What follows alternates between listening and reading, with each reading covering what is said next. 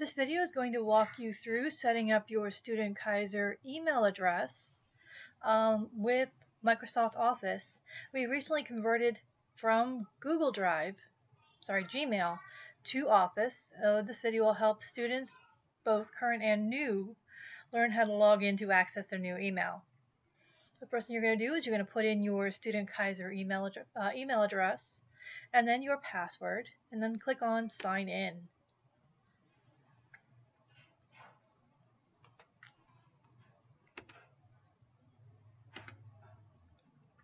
Okay, and there is additional information that is required, so we're going to go ahead and click on Next.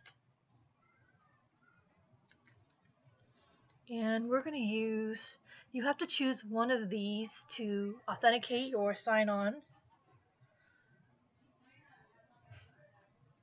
And for right now, I'm going to do a security question.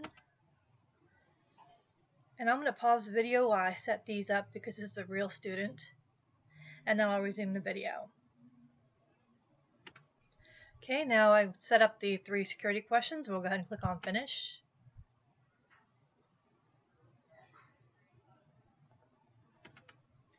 Now we'll click on Next. Okay, now we'll just have to re-enter the password.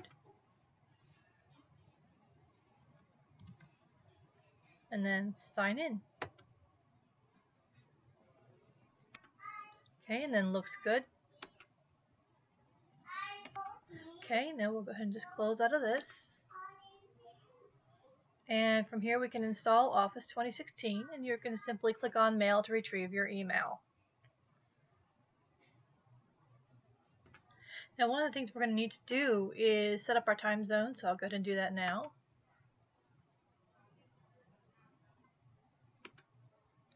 And you'll get a little pop-up here. It talks about the focused inbox. You basically have your inbox is now split into 2. You have your focused inbox, and then you just have your other. And then you're basically all set. So let's go ahead and do a little bit of exploring here. Now if you click on Other, you'll be able to see your other emails that aren't considered focused. And I'm going to go here to open the settings. And you can change your themes to change your offline settings and things like that here.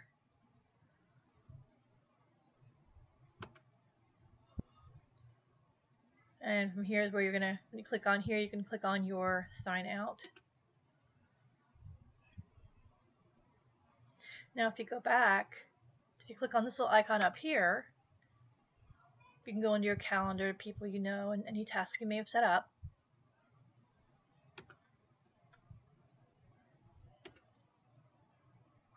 You can also go into your calendar and people and tasks down here as well.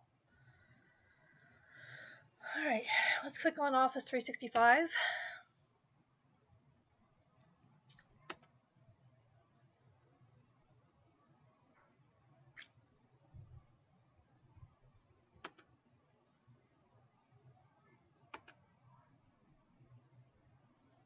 Okay, so here we have OneNote, Mail, Calendar, Sway.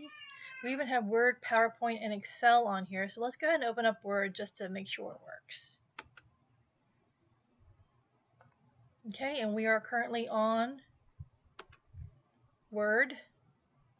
And it's going to store on your OneDrive, which is your cloud. So no matter where you're saving it to, you can always access it from any internet connection. I'm going to go ahead and click on Back again.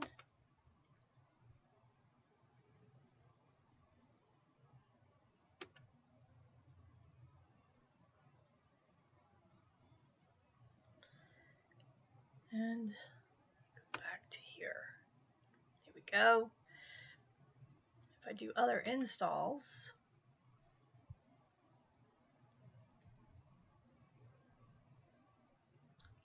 it shows you everything that you're going to get once you install this. I don't recommend installing the 32-bit. Most computers nowadays are 64, so if you do that and then go to 64-bit, you should be okay. And then click on Install.